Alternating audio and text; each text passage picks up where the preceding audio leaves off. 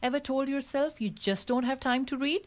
It seems the Calgary Public Library heard you and came up with a solution in the form of this short story dispenser. This device delivers short stories and poetry on demand to enchant readers with free, unexpected, original writing vending machine style. At the push of a button, readers choose a 1, 3, or 5-minute story, which is unfurled on eco-friendly paper and ready to take and read on the go. This machine installed at the Calgary's Central Library is one of only 4 in Canada.